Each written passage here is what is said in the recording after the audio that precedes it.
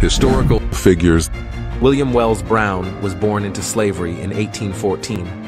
His mother was black, and she sadly had 6 other children, all by different fathers.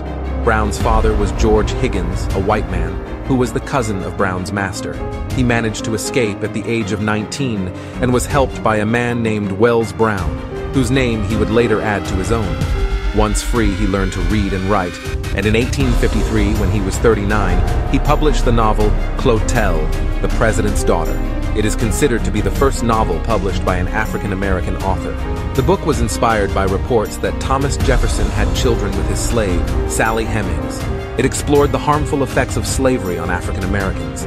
It also explored how difficult it was to be of mixed race during that time.